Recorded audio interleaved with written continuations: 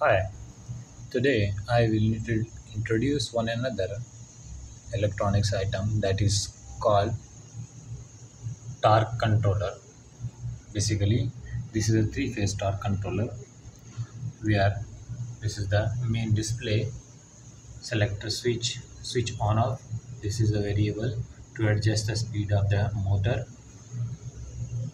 This is torque drive, input red, yellow, blue, neutral, and output red, yellow, blue. And for the fan, cooling fan of the motor, you can use the line and neutral. Basically, this is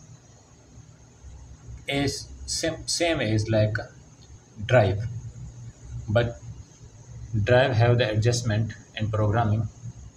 This is simple one, card based torque controller. So good to use for the adjustment of the motor speed as compared to the torque.